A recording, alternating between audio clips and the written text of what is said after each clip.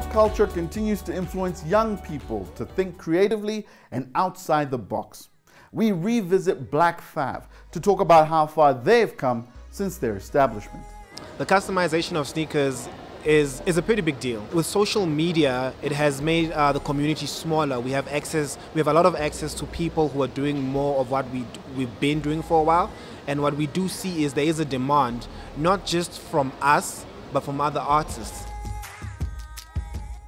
Because when you're online, when you're on Facebook, Instagram, Twitter, you're able to see other artists who are doing what we're doing or something similar, and on a consistent basis, which tells us that the market is much bigger than when we first started out. It's popular amongst young and old, simply because people don't like to conform. You know, people want to be different, they want to be unique.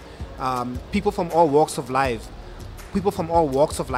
have tattoos, you know, like from a major corporation CEO to somebody who works security or janitor. They all have tattoos, and they do that because they want to be different, they want to represent themselves differently. And what we do in terms of customizing, we look at it like we tattoo artists for shoes, we tattoo artists for denim jackets, caps. That's how we look at it, because we're creating art, and our art speaks to people who want to be different, who want to represent themselves differently, to bring out their own personality in their items, mainly sneakers, jackets, murals, the works.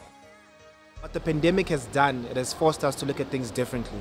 We used to use the online space as a secondary tool, you know, where when it comes to business, we use that to communicate, but then the end goal is to actually meet up in person and everything.